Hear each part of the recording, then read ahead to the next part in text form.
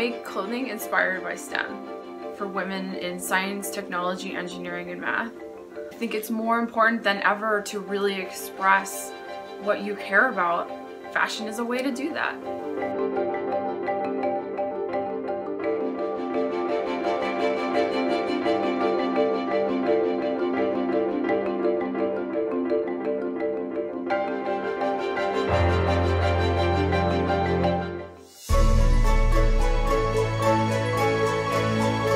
I am a fourth-year PhD student at UC Berkeley. I'm studying the use of prescribed fire primarily in California rangelands to help get rid of an invasive weed. I was formerly a research assistant at MD Anderson, which is the top cancer hospital in the US. And I was also a health education specialist and won first place in a NASA hackathon.